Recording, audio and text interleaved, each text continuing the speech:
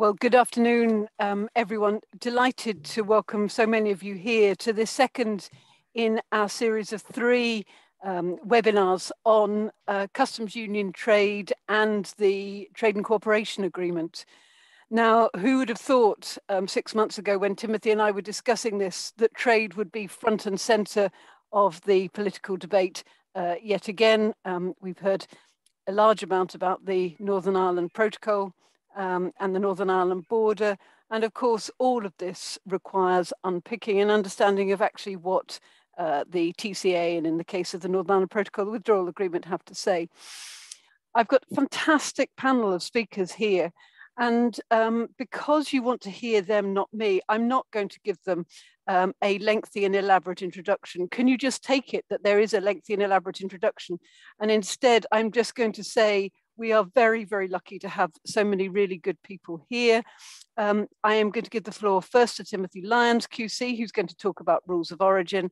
He will talk for about just shy of 10 minutes.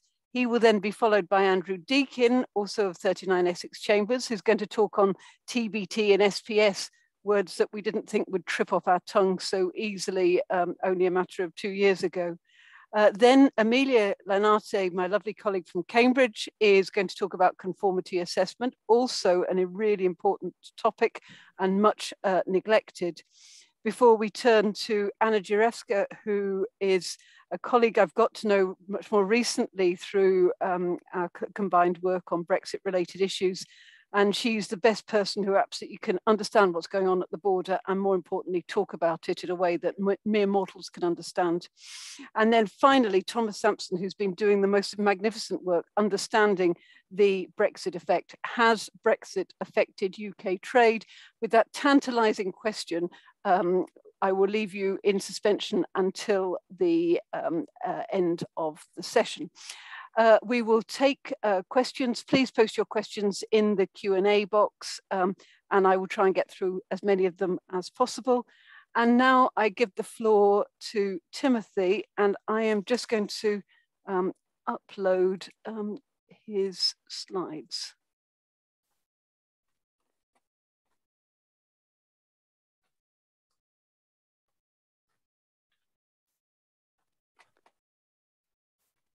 Well, that seems fine, Catherine. Thank you very much. Can you see them? And if you just tell me when you want them moved forward. Indeed, indeed. The floor is yours, Timothy. You've got just shy of 10 minutes. Thank you very much. And it's very good to be with you all. I want to make 4 points. First, I want to look at the background to these rules of origin that we now have to deal with. Then I want to deal with some complexities in the rules of origin themselves. And thirdly, some uncertainty in the rules. Fourth, let's have a look at what contracts can do in respect of rules of origin. So let's start then with the next slide on the background. It's always helpful when you are looking at these rules to bear in mind what it was that the UK wanted when it started to negotiate. It didn't get what it wanted, and that's a significant factor in understanding the rules. These rules of origin follow the standard development of rules in trade agreements. They start off with goods that are wholly produced in a country, in a party. Then we look at what is sufficient working to give you origin somewhere. And then we're told what is insufficient working. Now, if you have sufficient working in a party, you get origin there. If you don't have that sufficient working, it's perfectly possible to get origin if the rules permit it. So if a material is just used in the production of a good in a party, that mere use can give you origin. And obviously, the broader the scope of that use clause, the easier it is to get origin in a party. When the UK started to negotiate, it said, look, we want to get party origin for goods, even if they originate in another country, apart from the EU and the UK, if they're in what they call a relevant partner country, or a country that dealt with a generalized system of preferences. And you can see that would have protected the UK manufacturing chain, because it would have been very easy to get origin in a party in those circumstances. We didn't get that level of accumulation. Instead, we simply got stuck with a bilateral accumulation clause, which allows origin to be acquired only as between the parties and not through a wider range of parties.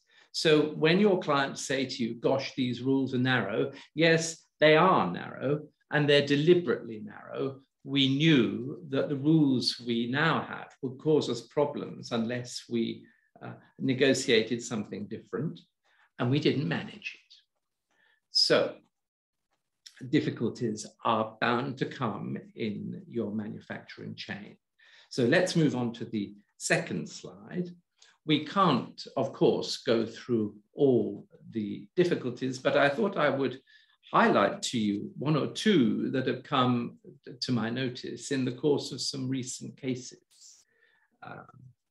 And you will see there on the slide, I've indicated that preferential rules have to be viewed in the context of the non-preferential rules. Unless you get yourself in these preferential rules, you're going to be in a non-preferential situation that will charge with more duty. You have to deal with what I've called legal complexity and administrative complexity. Legal complexity, by that I mean, keep in mind that these rules have links with international law, UK domestic law, customs law, and administrative law. And some of these links are not altogether obvious. You will find in some of the rules of origin reference to territorial waters, for example. And I had a case in which the territorial waters of the country were actually assessed during the winter, because that was when there was a huge amount of sea ice. And the country in question wanted to define its land border and its territorial sea border by reference to the situation in winter, because that gave it a much broader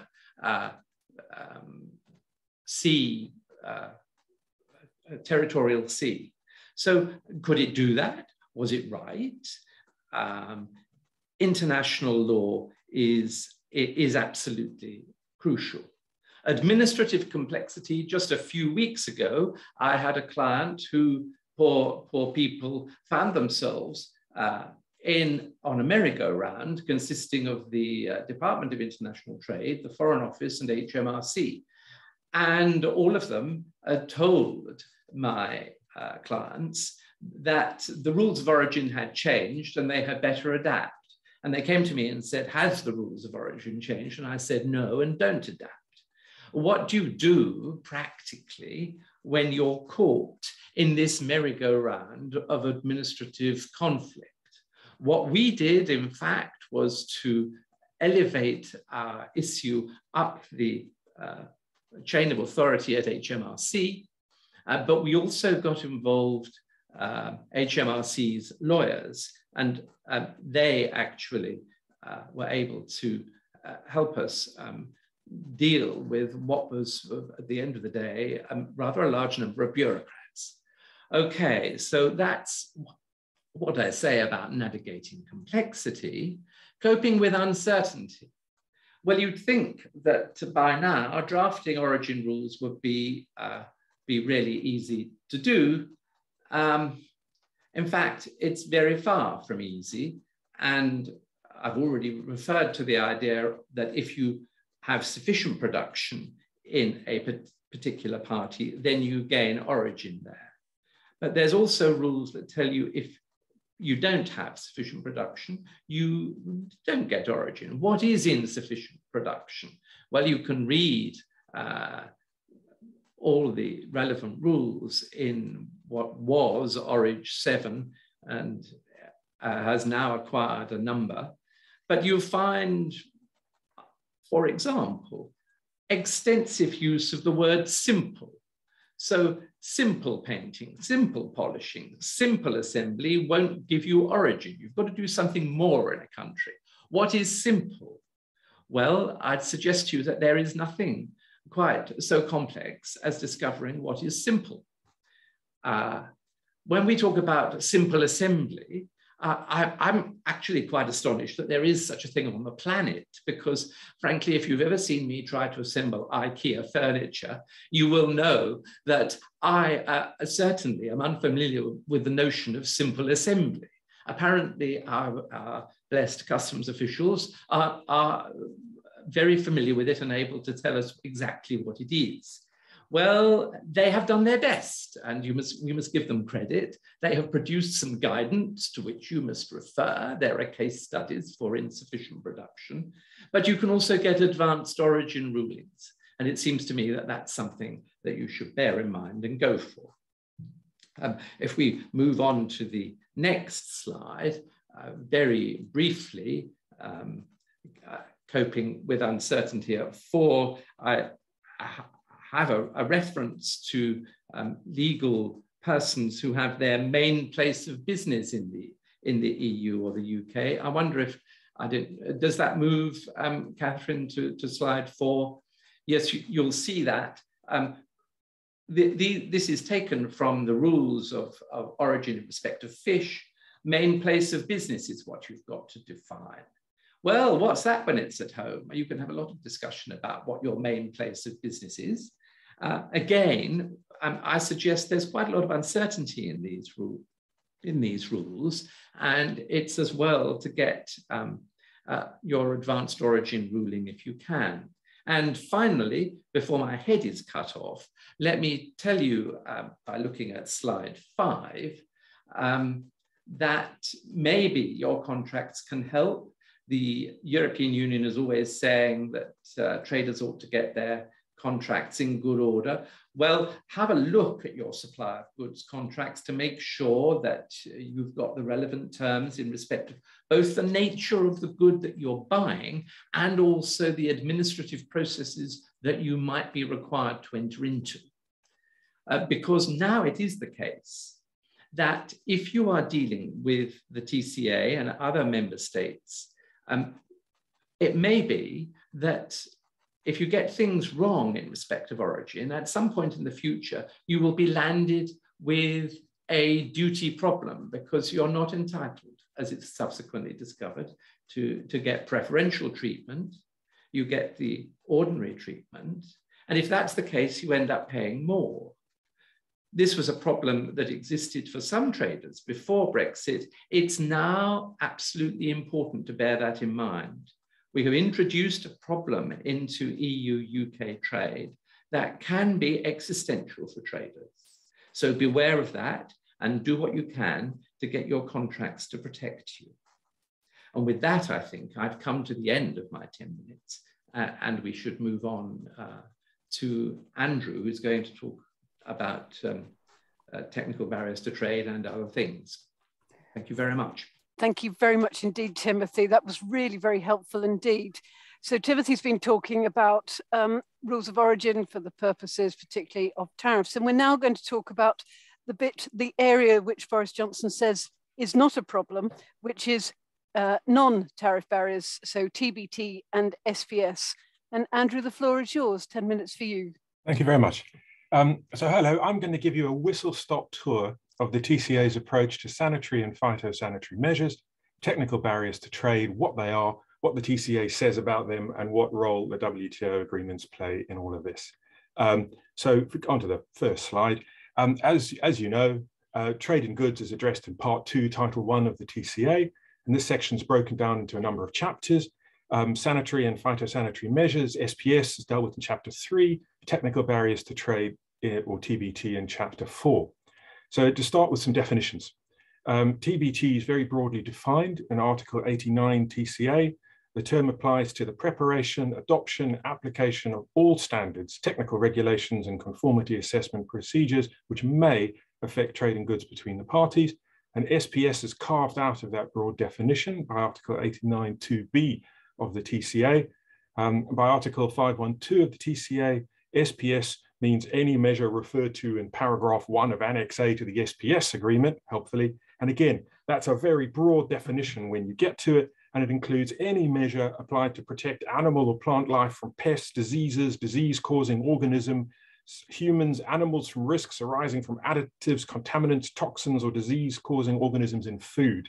And just if that wasn't broad enough, measure itself has to be read expansively and includes all laws, decrees, regulations, requirements, and procedures, and that extends to testing, inspection, certification, and approval procedures, as well as packaging and labeling requirements directly related to food safety.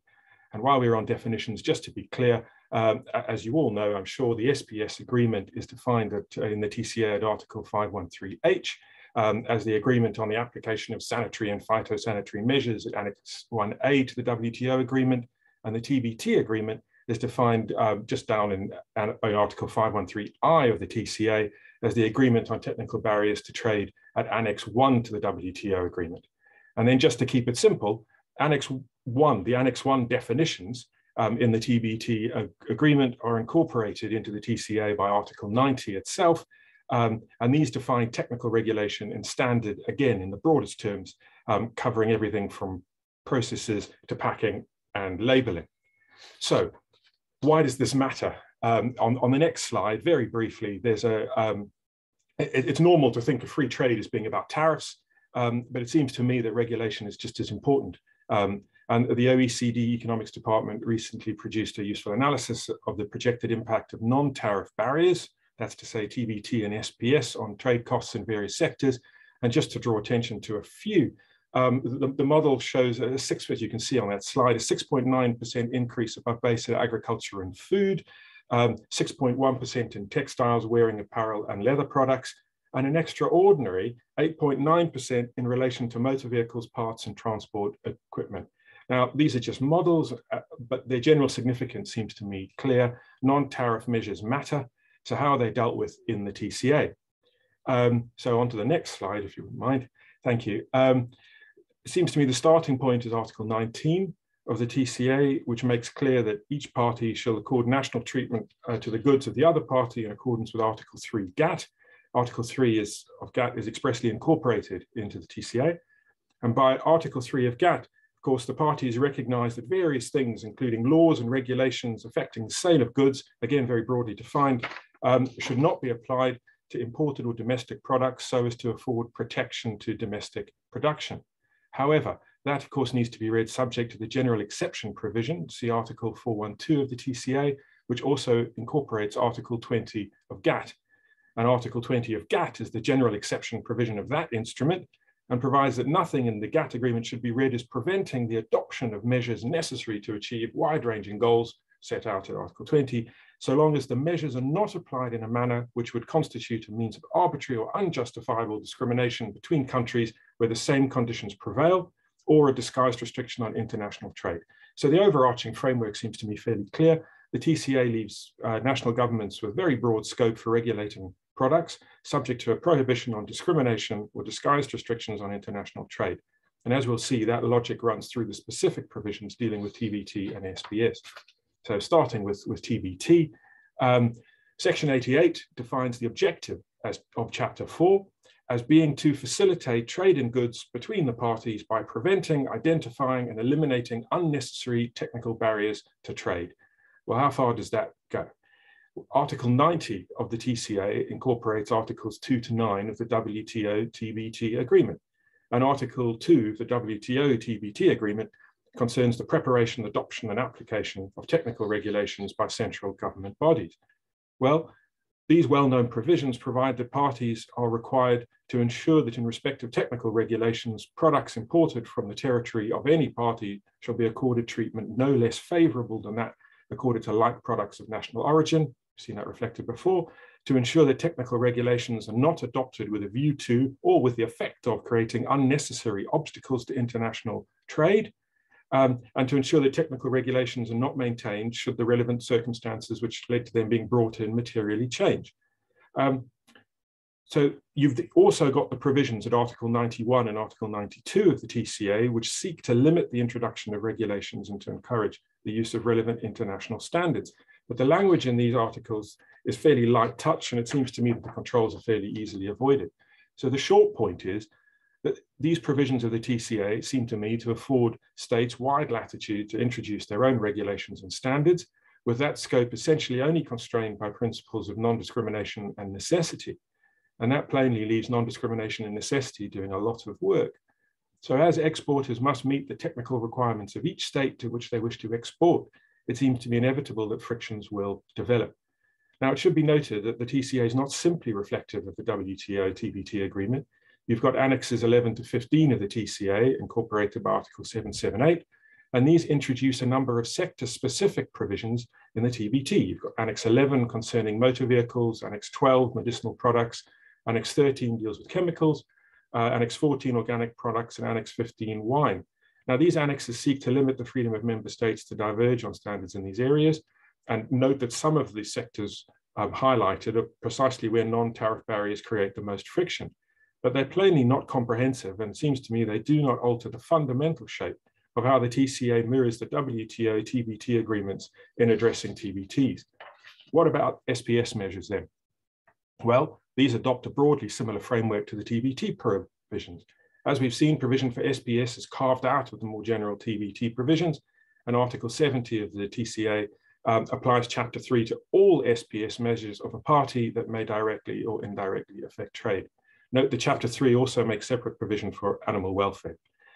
As with TBT generally, the objectives are ostensibly committed to minimizing barriers to trade, Article 89, and Article 69, I should say, and Article 69B has a commitment to further the implementation of the SPS agreement.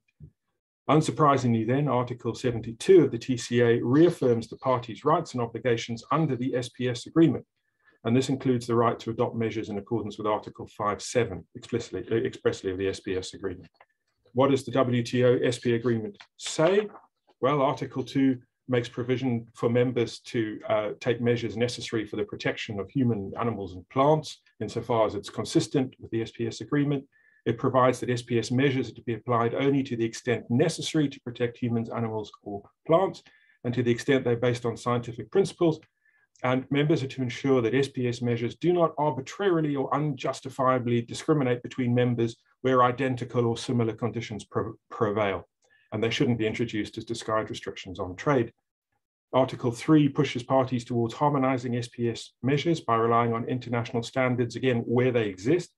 But Article 3.3, I should say, makes clear that parties may introduce SPS measures resulting in a higher level of protection than allowed for under relevant international standards where there's scientific justification. Article 5 is critical, especially Article 5.2, when assessing risks, the party shall take into account, but no more than that, scientific evidence, relevant production methods, etc. Article 5.4, parties shall take into account the requirement of minimizing negative trade effects, but note Article 5.7, in cases where relevant scientific evidence is insufficient, a member may provisionally adopt SPS measures on the basis of available information. So, as we have with TBT, it seems to me the SPS agreement effectively leaves states free to regulate as they see fit, taking into account international norms and minimizing negative trade effects. And the TCA doesn't go very much further than this at all. There's, of course, some pull within the SPS agreement towards greater harmonization, Article 4.1 and Article 4.2. But the UK has no such additional agreements, and it follows that UK exporters must meet EU SPS requirements, and indeed EU exporters are required to meet UK requirements when reporting or when exporting to the UK. There are some workarounds. The UK was granted national listed status in December 2020, and this maintained the UK's export of live animals and animal products, a market worth about 5 billion annually. but it's not part of the TCA. And the UK itself has unilaterally limited import controls and has indeed extended the period for which it intends to operate such a reduced regime. Is a recent paper that came out on the 28th of April, where HMG made clear a number of control measures due to come into effect in July would not be introduced on that date. These relatively modest agreements are said to save the UK importers some 1 billion a year, that alone, and it makes clear how significant non-tariff trade barriers can be. So in conclusion, it seems to me that the short point is the TCA simply doesn't make provision relating to TBT and SPS that takes the UK significantly beyond the baseline position as set out in the WTO, TBT and SPS agreements.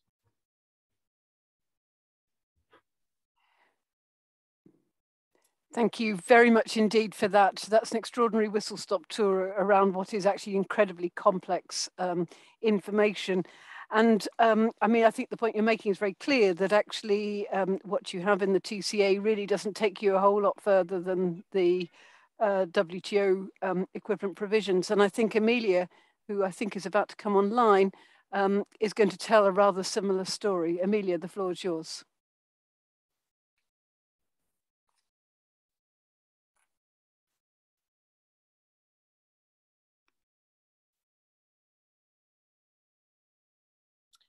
Thank you very much. Hello, everyone. It is a real pleasure to be in the second seminar of this webinar series.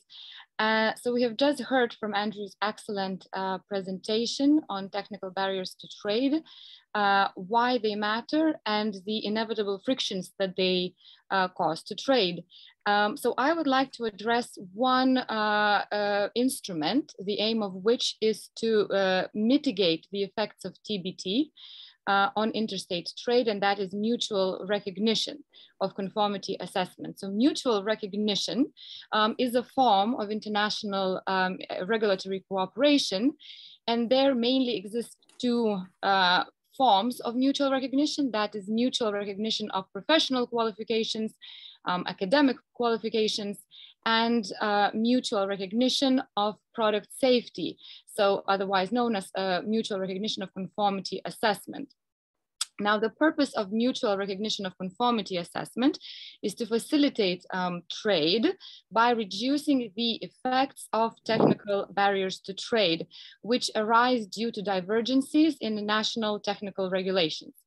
Now, MRAs allow a product such as a car, electronics, medicine, or whatever other, which was produced and certified in state A to be exported to state B without having to undergo additional testing in state B.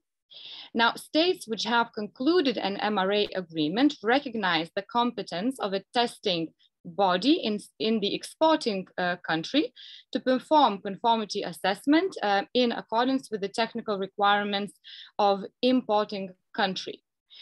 So that is, the MRAs eliminate duplicate testing. So what I have described now is a traditional MRA of conformity assessment. So again, these testing laboratories in state A, export state, are recognized, and hence the word mutual recognition. They are recognized as competent to issue certificates of compliance. And on the slide, you see those laboratories in the house symbol. Now, there is no harmonization of technical rules under such traditional MRAs. Each party maintains their own set of standards. In some limited cases, states may negotiate what we call enhanced MRAs, and these are based on alignment of technical requirements. So we have one set of technical standards that both states importing and exporting apply. So an example of this, of course, would be the EU internal market based on the Cassis-de-Dijon mutual recognition principle. But there are also bilateral agreements. The 2002 EU-Swiss MRA is the broadest enhanced MRA, but there are also sectoral ones. An example would be 2004 EU-US MRA on marine equipment. And in both traditional and enhanced MRAs, conformity assessment is conducted by designated bodies, conformity assessment bodies. But alternatively, states may also allow what is called supplier declaration of conformity. And this is a written assurance by a supplier that his product meets the requirements of the importing state. These are usually for low-risk products. Now, MRA agreements may be concluded as part of a free trade agreement or as self-standing treaties. And according to the 2016 OECD data, there are currently 130 MRAs globally. And most of them were concluded in the past several decades. Now, in addition to state-to-state MRA agreements, member states can negotiate other forms of mutual recognition, such as voluntary multilateral recognition agreements. These are between the conformity assessment bodies themselves, which are located in different states. They can also be sector-specific intergovernmental arrangements. That's something that APEC countries have concluded. And then EU has a couple of specific MRA arrangements. I can mention one, PECA, protocol on to the European agreements on conformity assessment. And these are typically concluded by, between the EU and candidate countries. And these are enhanced MRAs with regulatory alignment. So the EU-Ukraine, for example, association agreement provides for conclusion of PECA. But while association agreements that EU concludes with candidate countries typically have provisions for such enhanced MRAs, there are currently none actually being negotiated in practice.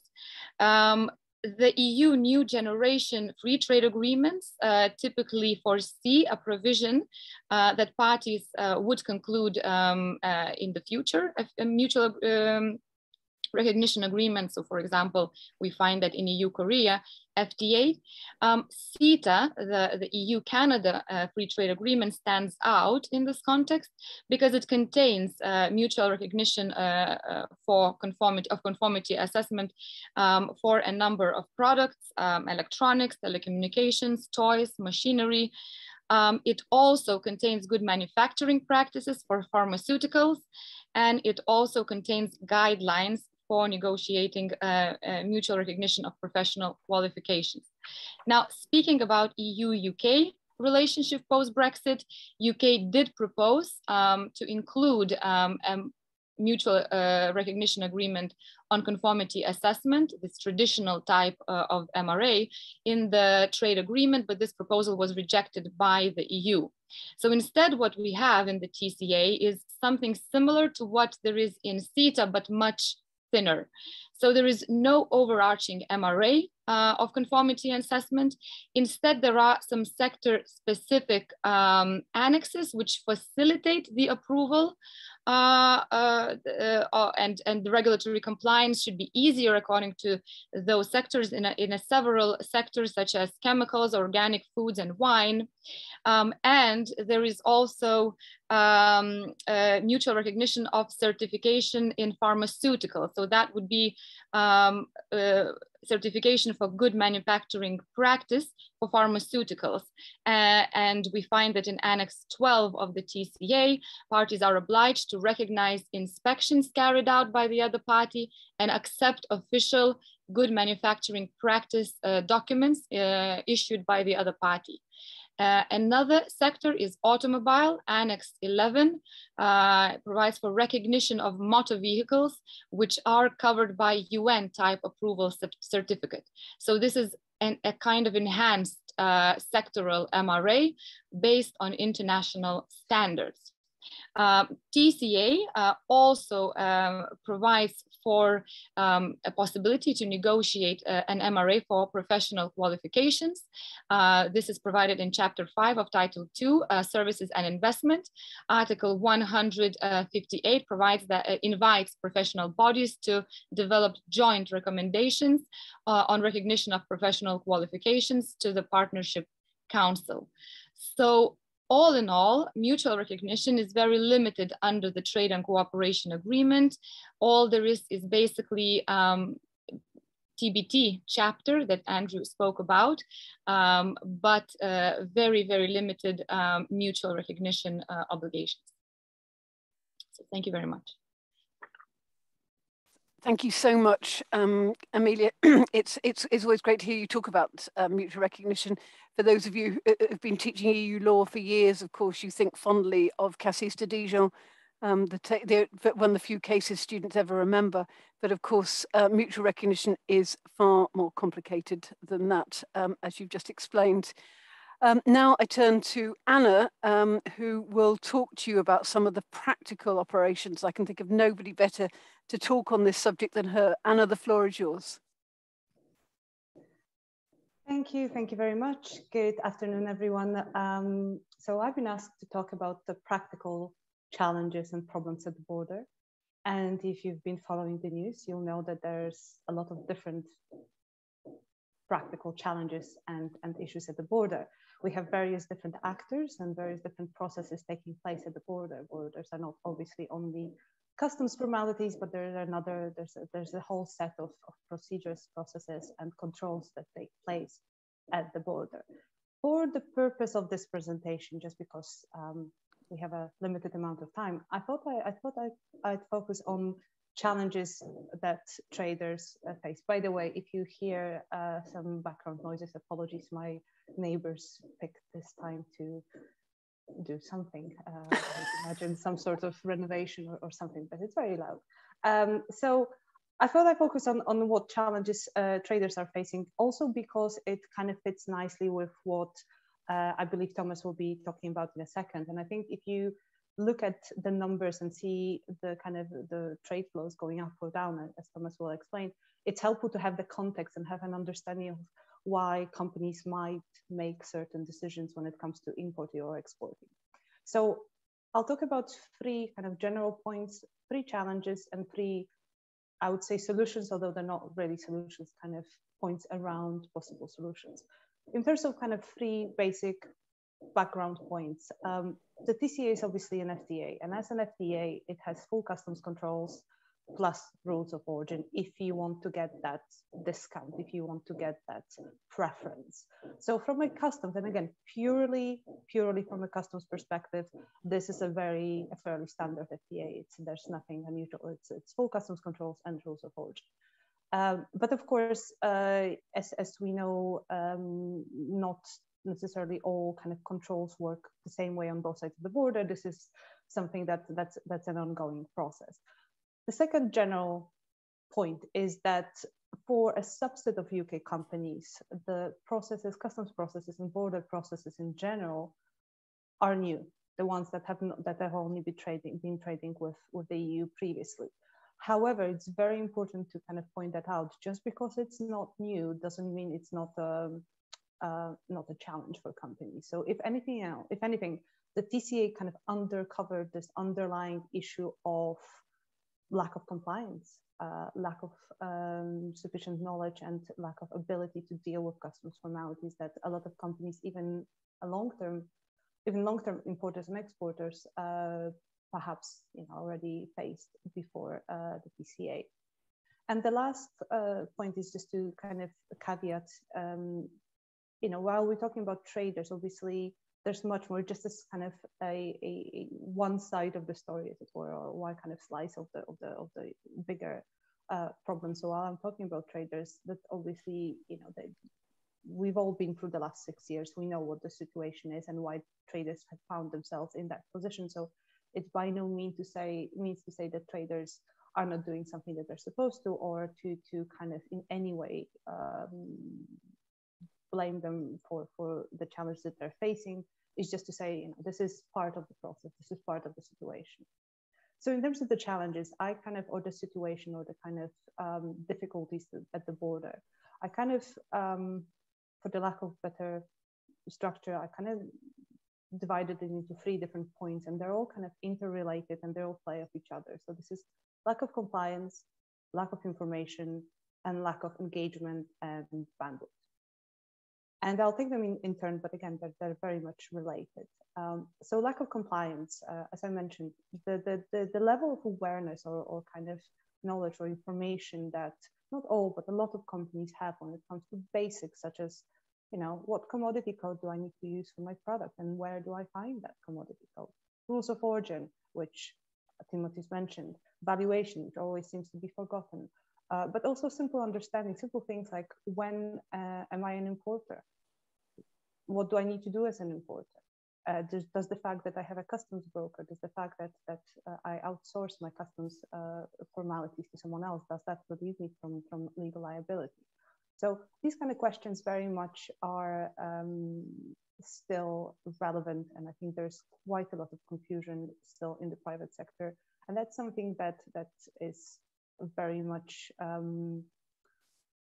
it's been the case for a while, but I think the TCA with volumes kind of going back and forth highlighted this as an issue, especially with the speed that the changes and the new formalities have been introduced. Lack of information is kind of a double-edged sword, because on one hand, the guidance that's available does not necessarily cover all the basic. Companies, when they look for information, they look for very specific pieces of information. In some cases, the guidance that's out there perhaps doesn't cover the complex scenarios that we see in the private sector. In the same way, Timothy mentioned rules of origin. There's so many aspects, and I've also had a situation a couple months ago where we had a practical question that was not covered by the TCA or by the guidance on either of the sides. There are so many practical aspects of how you would use rules of origin or other elements of other areas of customs that are not necessarily covered by the guidance or not covered to the extent that is required. So if you do want to use accumulation not with the EU under the TCA, but for example, you want to use it with one of the UK's other trading partners, what documents do you need? How do you evidence that? How do you, if asked, what documents do you provide? Now, there are different ways of doing that under different trade agreements around the world, but under the TCA, under the UK's rollover agreements, for example, we're not always necessarily sure how to do that. So there are, as Timothy pointed out, I'm just echoing Timothy's comments here, there's some practical questions where companies are struggling to find the answer. But there's also another part of that, is that companies might not necessarily engage with customs at the right level. And this is the third point, the lack of engagement and bandwidth, is that the fact that the entire system is under pressure. There's been so many changes. There have been so many demands on companies' attention in the last couple of years. If you're exporting to the EU, it's obviously not just customs when it comes to changes. Everything's changing. And you need to pay attention to so many things. There's so many changes on the domestic front. There's not, customs is usually just a small part of the whole process, as much as I would like to think otherwise. So the lack of engagement, the kind of deadline fatigue, the changes fatigue, the fact that so many things are being announced and they're being postponed. Companies do not necessarily find that process easy. In some cases, it's an announcement that's welcomed. In some cases, it's not. But it adds to this kind of constant state of changes, this constant requirement to follow, understand, get some help, and so on. So I think all these kind of 3 points lead to the situation where companies don't necessarily look at customs at this point as something that could be an opportunity, that could be a time or money saving opportunity. Customs is something that's a compliance burden, something that needs to be done, or perhaps doesn't even need to be done, given that the last couple of years, some companies have also mentioned that they've just given up on compliance altogether. But customs and engaging with the TCA doesn't necessarily, when you mention the TCA, opportunities to use that agreement in order to use preference or kind of use various provisions of the TCA do not come to mind. What comes to mind is customs compliance. Now, in terms of solutions and how do we look at the TCA and look at the border processes and see what could be done, not perhaps in the short term, but in the longer term. The first thing that comes to mind is trade facilitation. And this is obviously the big topic in customs at the moment, is how do we use common sense approach to streamline processes at the border. And this is something that, if you go to a developing country, it's the same challenge. How do we make these processes more efficient, simpler, business friendly, but at the same time giving customs authorities and the government enough oversight, enough control, and the ability to kind of enforce compliance. So how do we do that? And I think, from that perspective, there is, I don't want to say an opportunity, because that's perhaps too much of a kind of optimism here. But I would say we do have a rare chance to kind of review our processes in the UK with the Border 2025 strategy, and the fact that there is this, that because everything's kind of up in the air and being reviewed, there is a chance to look at customs processes and see what could be done differently. And that's something that not many countries usually get, because border processes tend to happen in the same way for a long time. Now, unfortunately, whatever we're doing in the UK is on one side of the border only. This is not a joint cooperation. In the first version, the UK proposal, before the TCA, in the UK draft proposal of the future agreement, there was this provision around a joint pilot for the UK and the EU to kind of see whether we could have something or develop something similar to what Norway and Sweden have around joint customs processes, kind of, joint import-export, one process instead of two. That didn't make it to the final version, unfortunately, and the way things are going, doesn't seem like this is in scope in the, anytime in the near future. But even on one side of the border, any changes would be welcomed. Digitalization, second point, is obviously a buzzword at the moment. I think it's important to remember that technology has a role to play once the systems and processes are streamlined. It can be an additional layer on top of streamlined systems to facilitate trade, but it's not an answer in itself. And the last thing I wanted to say, the third point, is just to say that even in this kind of challenging, imperfect world with the borders as they are, there's still quite a lot to do, there's still quite a lot that companies can do if they are willing to kind of engage with customs and understand customs and look at it less as a compliance burden and more as something that they can help to shape with all these kind of strategies, calls for evidence, ways for businesses to engage with the government on what's happening with customs and what the border processes are going to look like in the future.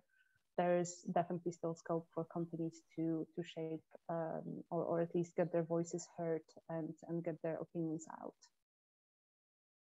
I'll stop here. Thank you so much for that, Anna. As always, you managed to make customs engaging and interesting and relevant, and to people like us who don't do this on a day-to-day basis. Now, we've already heard that, contrary to our Prime Minister's statement that there will be no extra burdens at the border or indeed internally, this is not, in fact, what the TCA says or indeed does. And that brings me to our final speaker, who will tell us, I hope, the effect of all of these changes on UK trade. Thomas, thank you so much for entering into the nest of vipers, which is known as lawyers, and talking to us. The floor is yours. Thank you very much, Catherine, and thank you for having me. So I'm going to try and briefly summarize some work I've been doing with colleagues, trying to understand how trade has actually responded to Brexit and to the TCA more specifically. As the preceding presentations have made very clear, the TCA has introduced a whole host of non-tariff barriers, and I think it was Andrew who said, non-tariff barriers matter. And I think that's a point on which lawyers and economists are in broad agreement. Prior to the TCA coming into force, economists' expectation was that it might lead to a drop in UK-EU trade by somewhere in the region of 30%.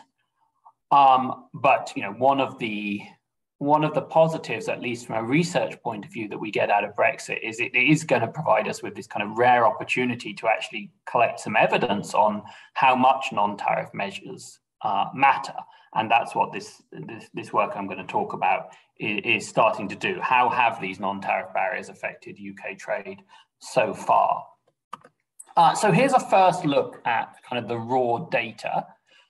You can see here for exports on the left and imports on the right, how trade has changed over the past decade. We've got the UK there in blue and the rest of the G7 are the orange dashed line. And if you focus on the kind of end of the sample, what's very clear here is that there was a sharp drop in trade that we all know occurred because of COVID. But then, trade has actually bounced back fairly quickly from COVID. But what we see with the gap arising there between the orange line and the blue line for both exports and imports is that the rebound in world trade that occurred in late 2020 and then in 2021, the UK didn't fully participate in that rebound. And UK trade growth in 2021 was kind of disappointingly slow relative to the rest of the world, and particularly to kind of other leading economies. So that immediately raises the question, is that something particular about how the UK has been affected by and responded to COVID? Or this gap that we see emerging in 2021, is that the initial impact of the TCA on trade? So to try and tease out what's responsible for these changes, we're going to compare, or what we have done is to compare changes in trade with the EU versus changes in trade with the rest of the world. The idea being there that, at least to a rough approximation, we would expect that COVID has affected trade with the EU and trade with other countries to a similar degree, which is indeed what we saw happened when the pandemic first hit. There were very similar falls in EU and non-EU trade. And then we're also going to exploit data on other countries' trade, particularly US and EU trade, to try and control for other factors that might affect changes in trade. So we're going to put this all together, and we're going to try and tease out how has the TCA affected UK trade. So to show you what we find, I'm going to show you a series of charts summing up our results. So kind of each of these charts you read in the same way. So let me just spend a little bit of time explaining how to read these charts.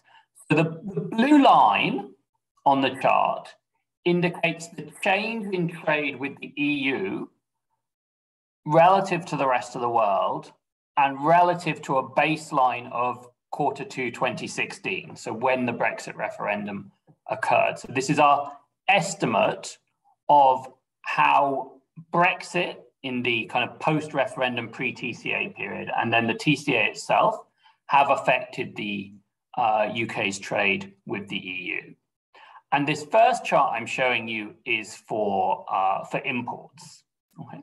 So what you can see is that the estimates kind of jump up and down a little bit from quarter to quarter. There's volatility in short-run trade data, but there's no obvious trend in the period prior to the implementation of the TCA.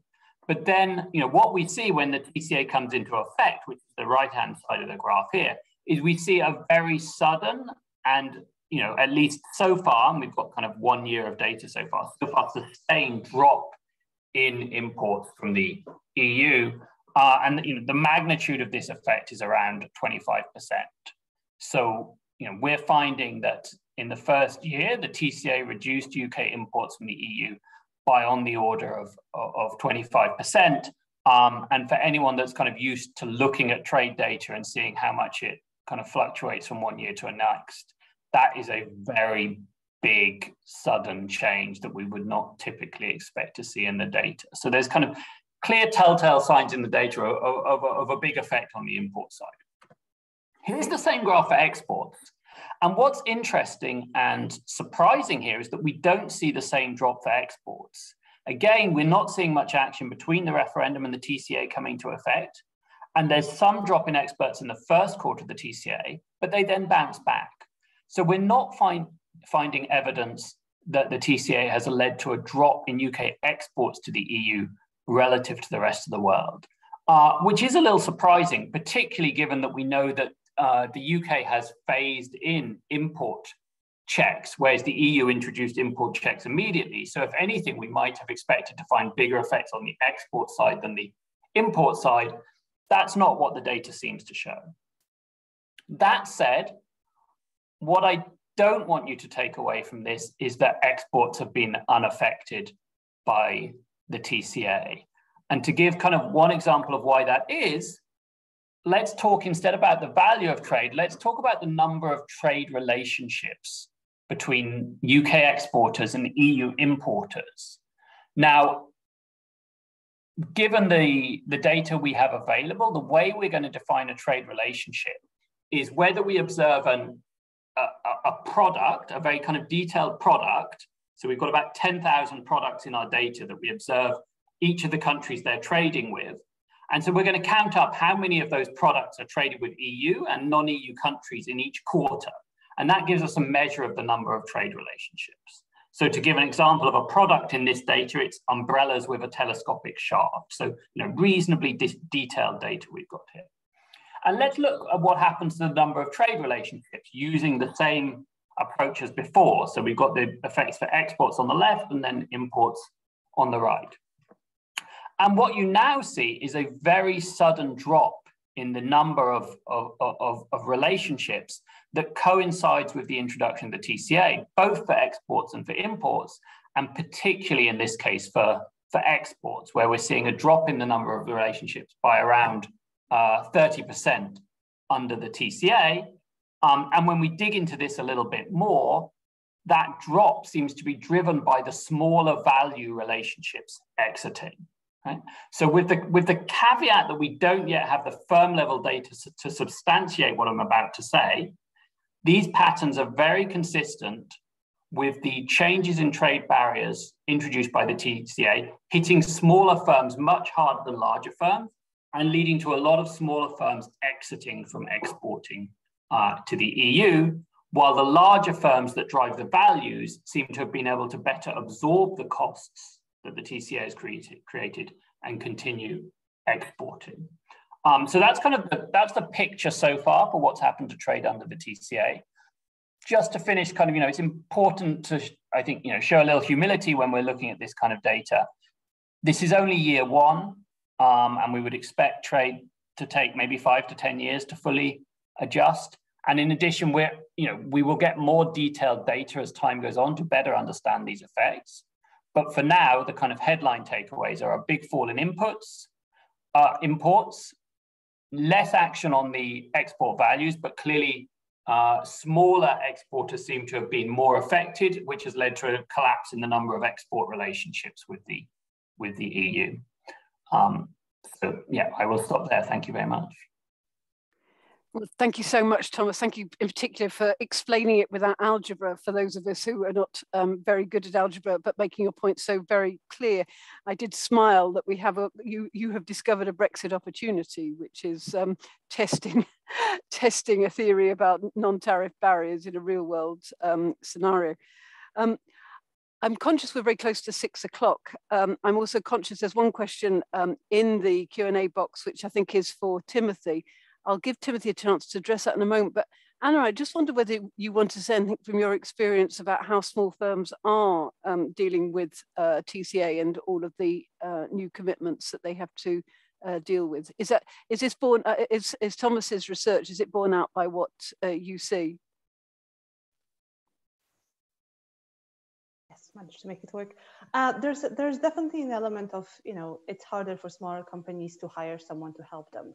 That's definitely the case. However, I always kind of go back to the fact that there are really no rules. You see small companies that are very organized, very switched on. Someone sat down, read through all the guidance, figured it out, and they're trying to engage. They might not be getting it right the first time, but they're trying to engage. And then you see multinationals that have been importing and exporting for decades and are still relying on their customs broker. So I would say there are no rules. There's obviously, there's obviously a much bigger kind of learning curve for smaller companies, especially smaller companies that have not exported and imported before. But some are doing pretty well, actually. Thank you. Thanks very much for that, Anna.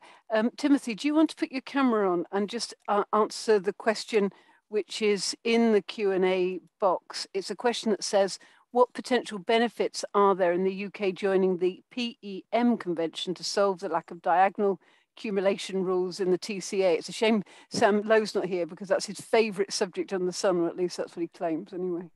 Well, yes, and indeed Sam has written quite a lot on it. I mean, we're asked what the potential benefits are.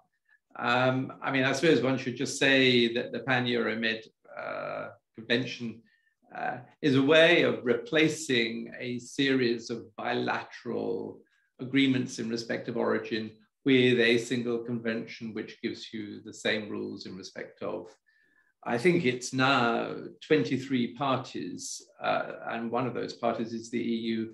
One is EFTA, so you end up with at least, I think, 60 countries at stake in this. So to the extent that you simplify everything in respect of 60 countries, yes, that's a benefit. The other benefit that you get is that there is diagonal accumulation within the Euromed area, so that you will, I mean, I started off talking about the sort of accumulation we wanted, we didn't get it. We got bilateral accumulation. We would get diagonal accumulation if we were in the Euromed area, and obviously the Euromed Convention